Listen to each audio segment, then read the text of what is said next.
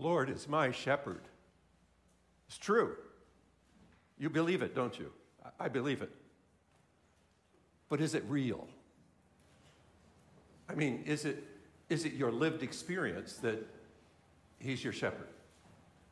When they accuse you of something, do you sense that he is really there? Not a doctrinal statement, not a truth that comes from the Bible, though I'd sign that anytime.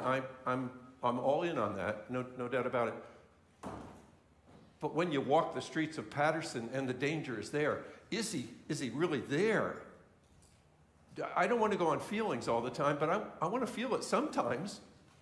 I want to be assured that he's really there. That when the day comes and I do go through that valley, and maybe in the weeks and the months approaching that valley, I know he's there. Not just because I signed that statement and say that I believe it, but because I know it. Do you know it, that he's there? I think it was a couple of years ago during the COVID lockdown that a church asked me to record a message on Psalm 23. Psalm everybody knows.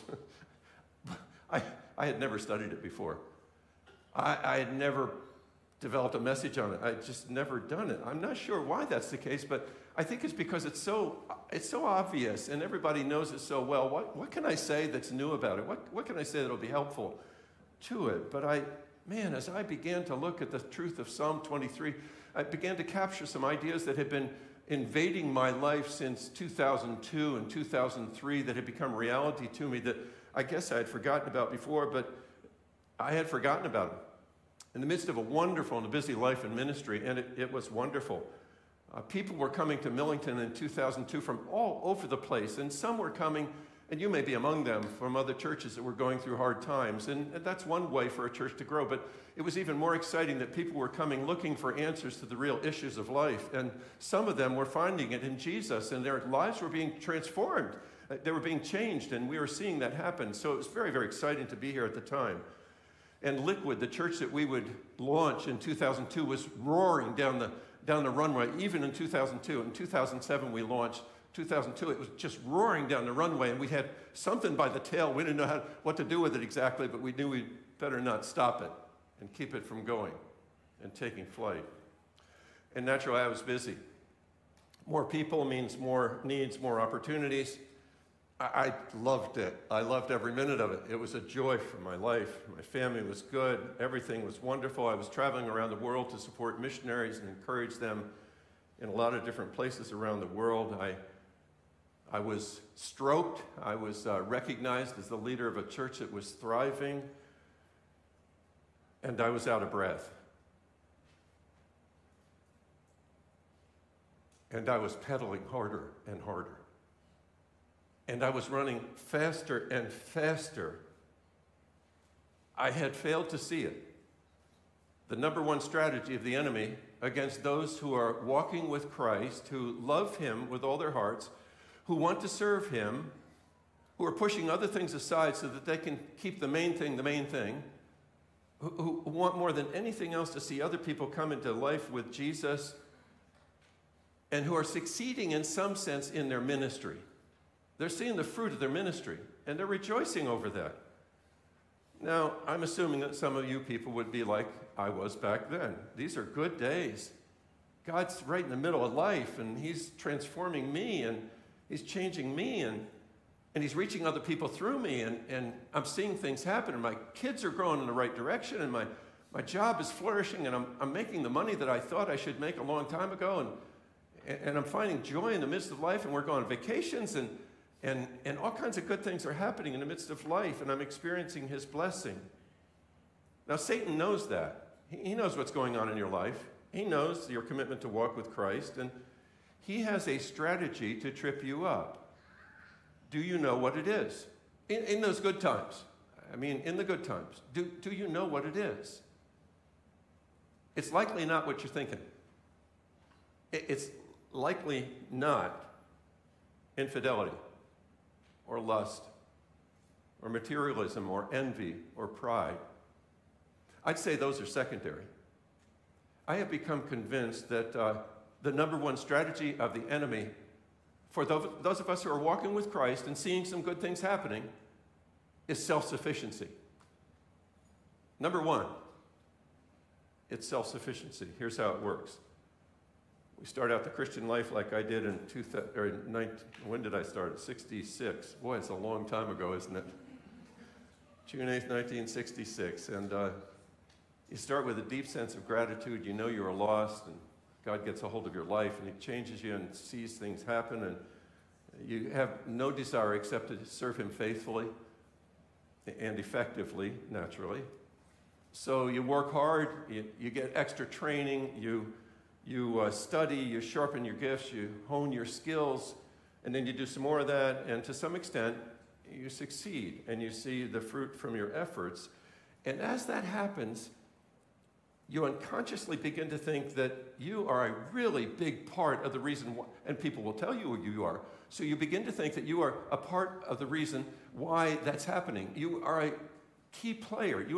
Yes, God's at work through you, but you're really a part of it, and you don't think that out loud, and you don't want to say that out loud, but somewhere in the midst of it, you get to thinking that, yeah, boy, God is just, so I'm going to get more training.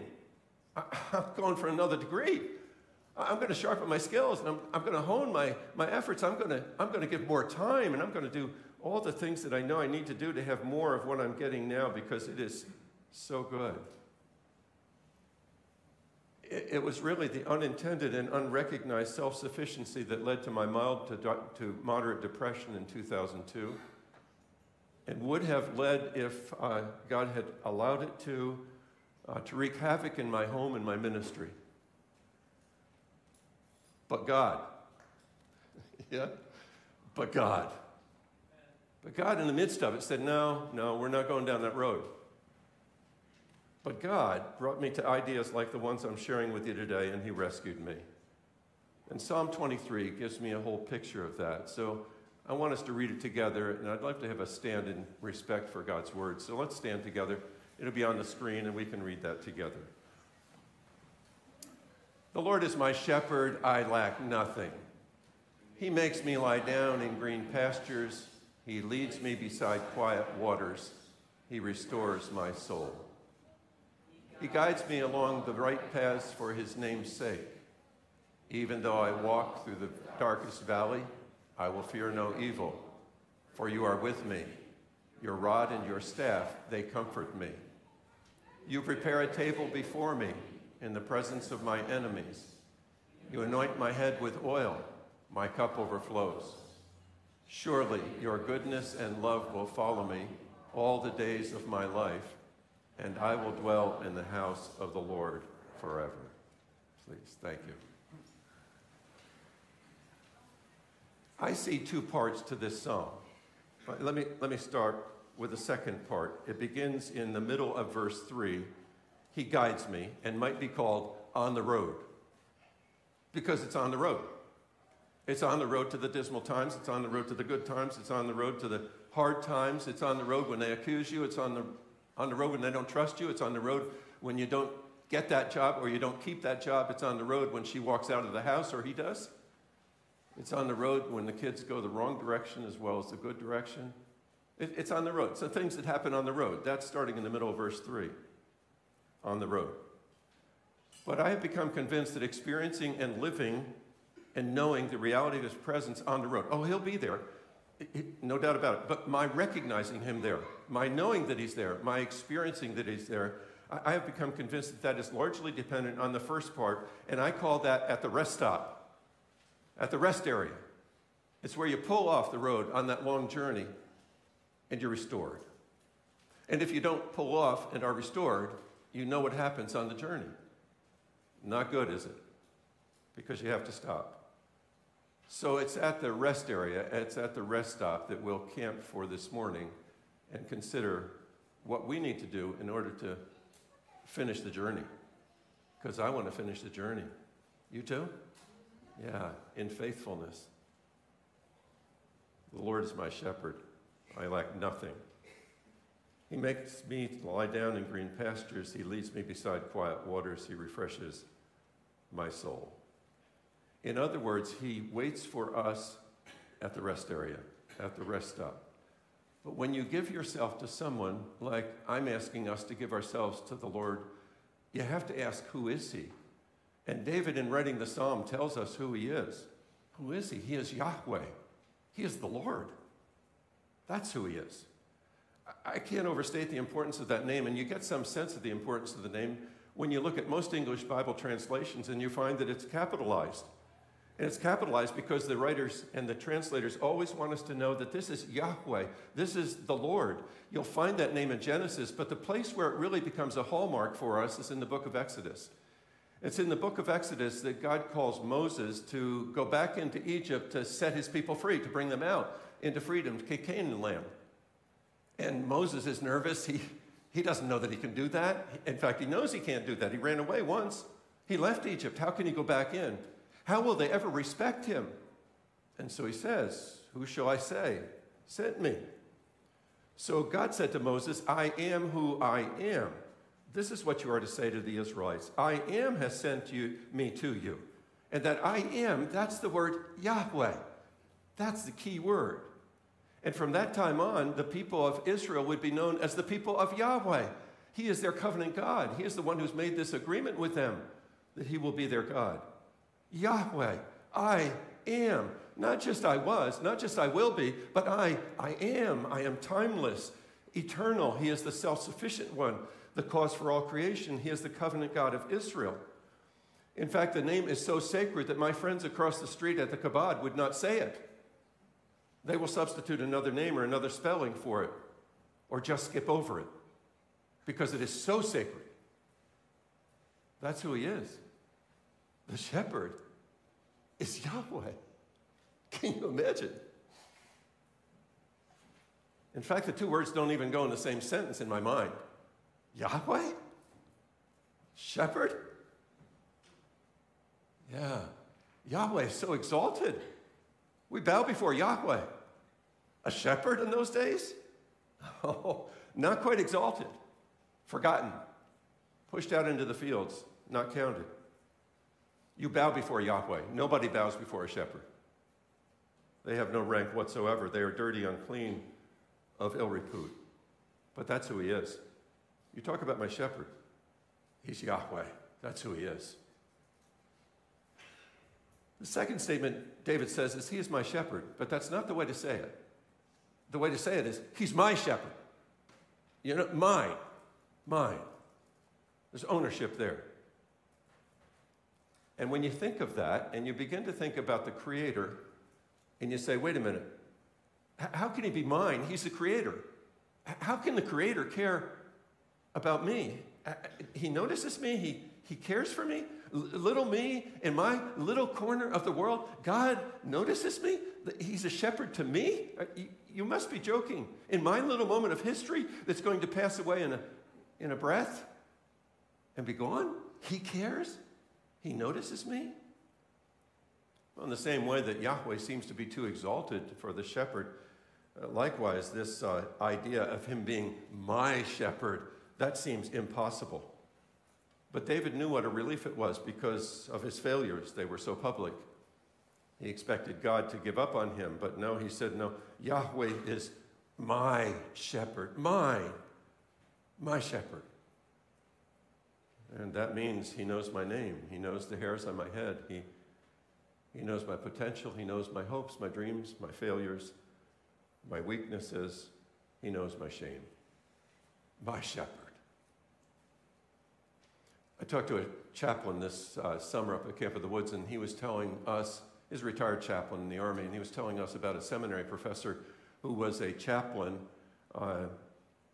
at Normandy as the Allied troops invaded Europe for that beginning of the end, I guess you could say it. Many would die after that, but it was the beginning of the end for the war in Europe. The chaplains decided that they wanted their troops to know the shepherd. And so they taught the troops to simply use their fingers for this purpose. You can do it with me. The Lord is my shepherd, I shall not want. Try it. Everybody have 5? If you have 5, do it with me. The Lord is my shepherd, I shall not want. The Lord is my shepherd, I shall not want. After the battles, thousands of troops on the beaches and in the water, large numbers of them they found, died like this. My shepherd, as they breathed their last. That's what it means. He's mine. Not just in a statement in the Bible, though that's true. Not just in something I assent to and say, yeah, I believe that. No, he's mine. He's mine. And then finally, when we look at who he is, we find that he is Jesus. And you say, wait a minute, how's that possible? This was written about 1,000 years before Jesus ever existed upon the face of the earth. Jesus is the shepherd of Psalm 23. You got to get through this. Well, he made that claim, and he made it both directly and indirectly. Look at the indirect statement, because he said he is the great I am. He is Yahweh, and he got in trouble for it. In John chapter 8, very truly I tell you, Jesus answered, before Abraham was born, I am. There it is. At this they picked up stones to stone him, but Jesus hid himself, slipping away from the temple grounds. Why would they stone him? Well, the only reason they would stone him is because he said, I am. He said it in Greek, perhaps in Hebrew, but it's translated here in Greek. And they knew what he meant, regardless of the language that he used. He's claiming to be Yahweh, indirectly. He's claiming to be the shepherd. But then directly in John chapter 10, he says it very plainly. He says, I am the good shepherd. The good shepherd lays down his life for the sheep. And you probably know that the shepherd would lay down in the gateway of the sheep pen at night so that no one could come in and the sheep could not go out and be harmed. He would give his life for that. And when did Jesus lay down his life for us? You know that too. It's on the cross. It's on the cross. Talk about stepping down. For the King of Glory to step down to the cross is immense. But that's who he is. He's my shepherd. Christians from the beginning have placed high value on that cross. I have a friend who's a part of a church that doesn't have a cross at its center. And I keep asking him, where's the cross? He said, oh, no, that isn't as important as other things. I said, no, that is important, the cross. The cross is there. It's got to be the cross we've got to see. Got to see the cross. From the first century, they were singing hymns about the cross. And Jesus taking his place on the cross. And Paul repeats one of those hymns in Philippians chapter 2. And at the end of that, he says in verse 8 of chapter 2, and being found in appearance as a man, he humbled himself by becoming obedient to death, even death on the cross, even death on a cross of all things. And this is the one who came for me? Yeah, this is my shepherd laying down his life for me. As I studied Psalm 23, it struck me that Psalm 22 comes just before Psalm 23. And Psalm 22 might be called the Psalm of the Shepherd's Cross, because it's that which Jesus repeats from the cross. My God, why have you forsaken me? And then it goes on to speak about his bones out of joint, and he's pierced, and all kinds of things that could only mean the cross. And Jesus repeats it from the cross, or at least a part of it. The Psalm of the Shepherd's Care comes after the Psalm of the Shepherd's Cross. And I would suggest to you that I cannot know the care of the shepherd until I know the cross of the shepherd. And the need is to be born again and become a part of his family. If you've not trusted him yet, then do it now. Because you can't fully experience the care of the shepherd until you've been to the cross of the shepherd, where he laid down his life. So who is he? He is Yahweh. He is my shepherd. He is Jesus. And what does he promise? Well, you've seen it. What does he promise at the rest stop, at the rest area? He promises green pastures and quiet waters. Let's look more closely for a few moments. Green pastures. Now, it doesn't take a lot of imagination to understand how essential that is for sheep. I mean, you run any animal too hard without rest and food, and you'll see what happens to them. You can't do that. So the shepherd makes sure that the sheep get time to rest and eat from pastures that are rich and good. And if that's missing, then they'll be weak and skinny, and they'll be unable to be fruitful or weather the storms that are coming, and they'll die an early death. It's just the way it is if they don't stop, get to the rest area. Have you been stopping at the rest area? You say life is hard. I know. I hear you. I get that. But to expect to walk through the valley of the shadow of death, or the valley of indignation, or the valley of accusation, or the valley of poor health, or the valley of lost loved ones, or the valley of lost jobs, or the valley of divorce court, or the valley of not enough money, that's a journey you can't take without going to the rest area. So the question is, have you been to the rest area frequently, regularly, for the green pastures and the quiet waters where you can be nourished? And that's the second part of what he talks about. Quiet waters, the need for water is also easy to understand. I mean, you go for a hike on a hot, dusty trail, you know what it's like. Put your nose about 2 feet off the ground, and you'll really know what it's like in the pack of a whole herd of other ones like you, and the dust begins to overwhelm you, and you can't go any further, and you must have that water, or you won't go any further. Let me ask you, when was the last time you went swimming with your heavy winter coat? I don't remember doing that. If you go swimming with your heavy winter coat, you'll go right to the bottom. If the sheep, except when they were shorn, if the sheep go into the water that is rushing and trips them up, and they lose their footing and they go down, they'll stay down. Why? Because they have their heavy winter coat on.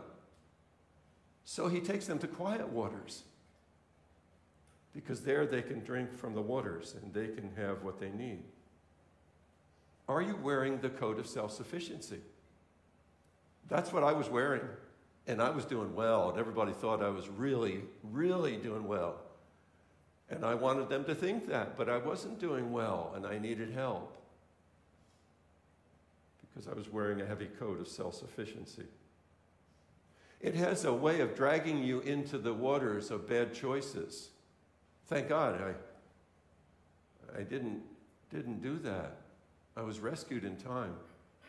But you see men and women who are falling in disgrace from places of prominence and position, and I would suspect that most of the time they haven't been to the quiet waters.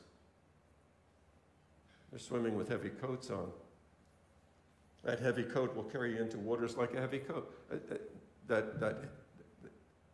Those bad choices, they carry you into waters like a heavy coat. It smothers you in shame. It makes you think the shepherd doesn't care. You've gone off in the wrong direction, and there's no rest stop for you. Or busy living. You're doing all the right things, but there's no time for green pastures and quiet waters. There's lots of Bible studies. There's lots of Sunday worship. There's counseling. There's serving. That's wonderful. It's all good, but there's no rest. There's no quiet time with God. Or distracted living. One psychologist writes, this is where your attention is so torn in so many directions that you really don't focus on anything.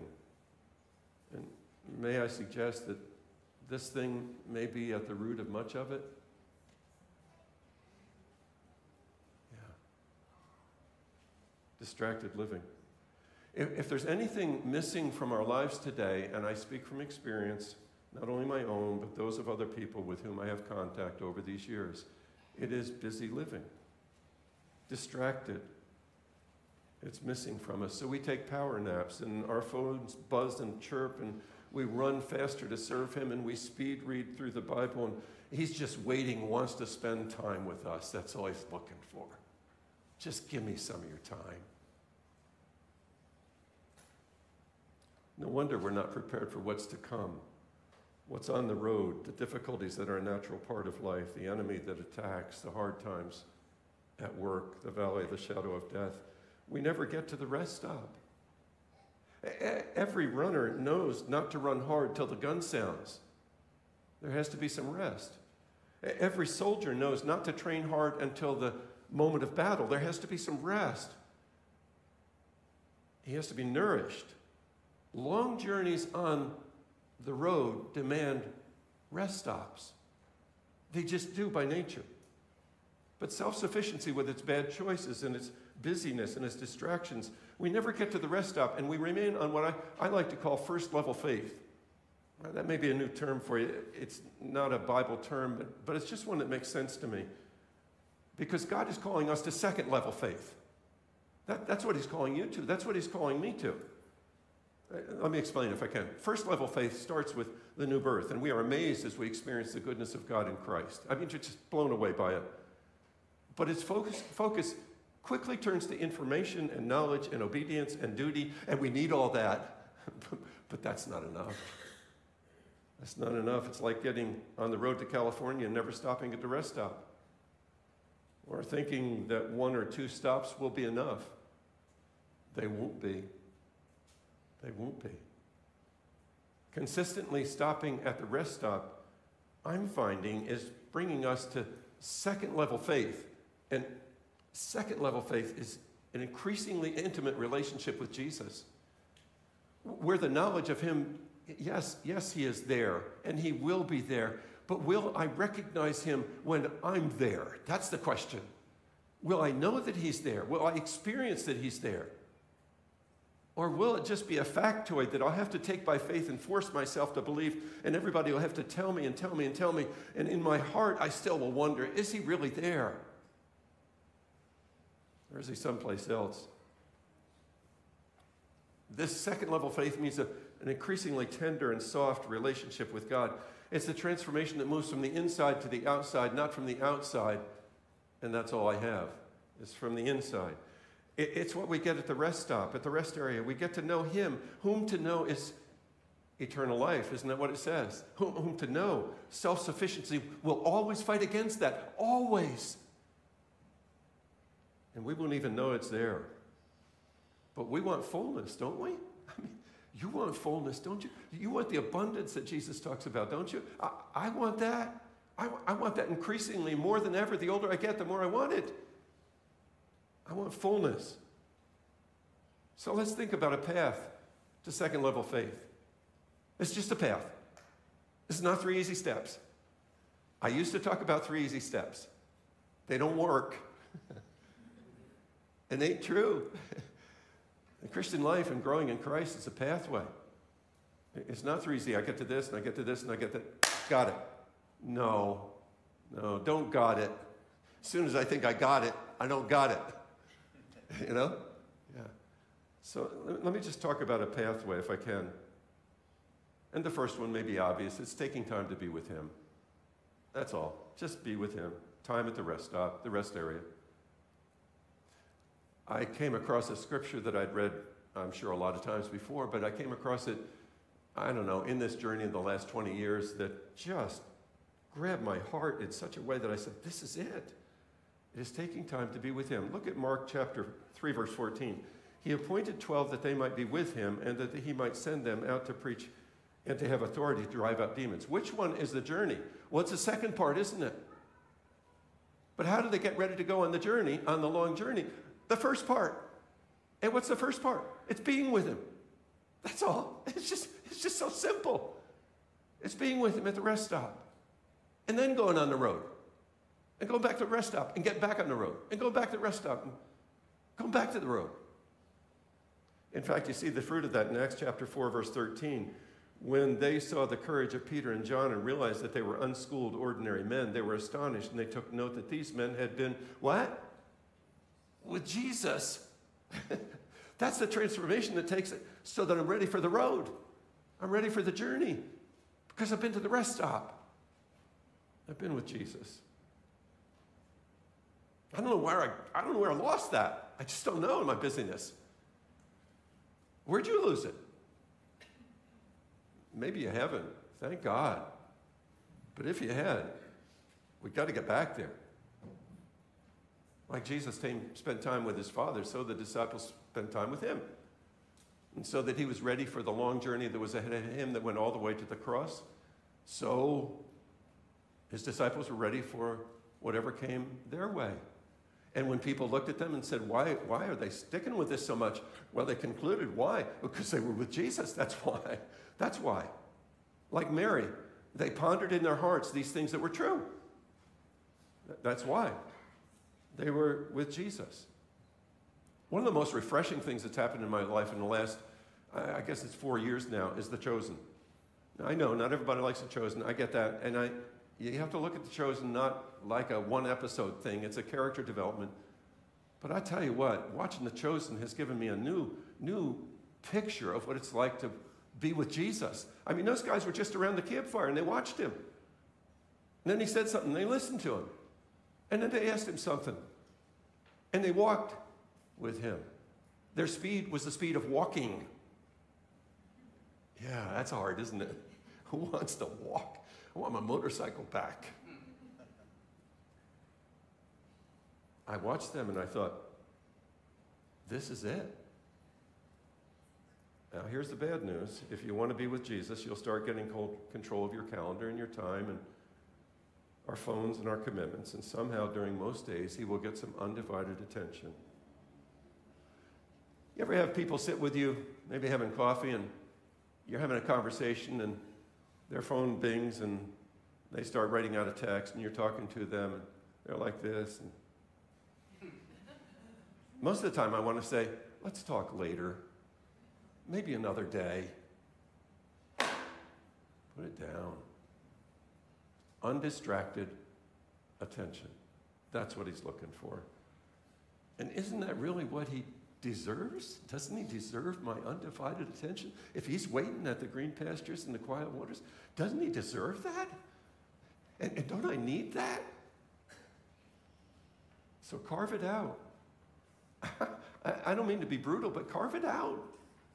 I don't know what your calendar looks like, but carve it out. If you have to get up in the middle of the night and spend 5 minutes with Jesus, and get up in the middle of the night and spend 5 minutes with Jesus, and if it can be 10 minutes, good. If it can be 30 minutes, better. Early in the morning, late at night, I don't really care. He's waiting for you at the rest stop, at the rest area in your long journey. The other piece of advice I give you about this path, and I'm learning about it, is be intentional. You're there to be with him. You're not there to ask for something. You don't have one request after another. You don't have a long list of, oh, Jesus, would you do this for me and this for me? And it's not even, would you do this for her and him and them and her? No, it's just to be with him. There's nothing else. It's just to be with him. This is not a checklist. It's not a discipline. It's not a responsibility. It's not a duty. I've done all that. A couple of years ago, I started reading my Bible through again in a year kind of thing. This time I'm doing it with a chronological Bible, and I'm really loving it.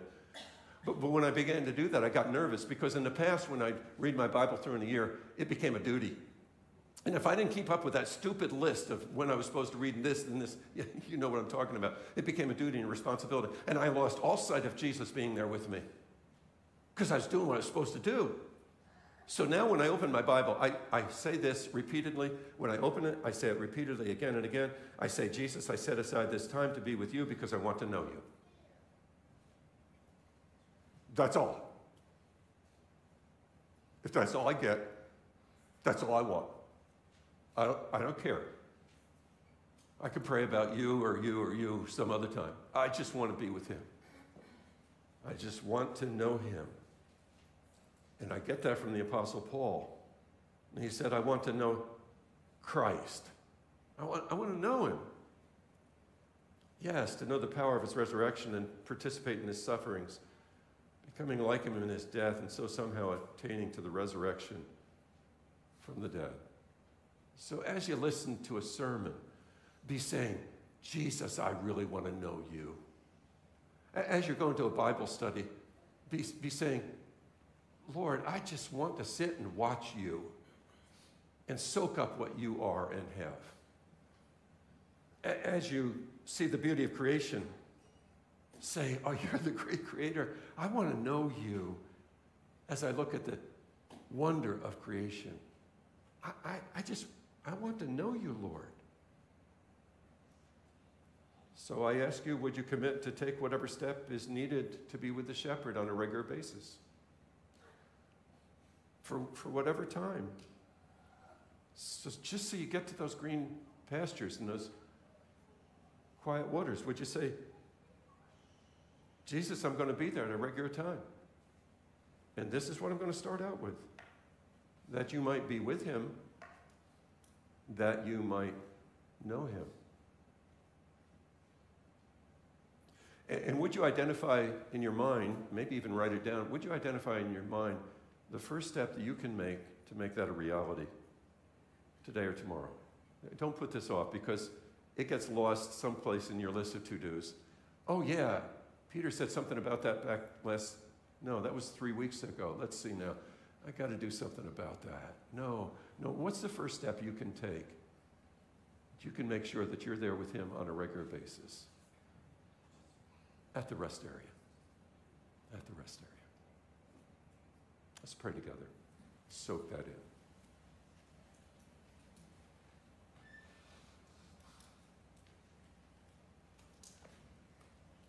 Hard for us to imagine that you want to be at the rest area with us, Lord. Oh, golly. The way we've lived, the way we've thought,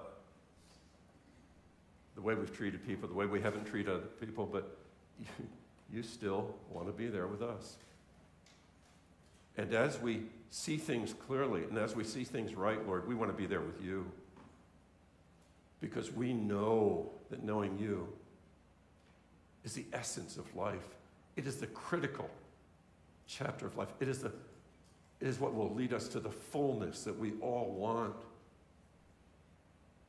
So, Father God, Holy Spirit, Lord Jesus, speak to our hearts right now. We might not put this off for another time or a better time, because now's the time. Now's the time, Lord. Speak to our hearts. Teach us what that step of commitment means, how to define it, when to do it, and then to give it up to you, that we might know you, for we pray in our shepherd's name. Amen.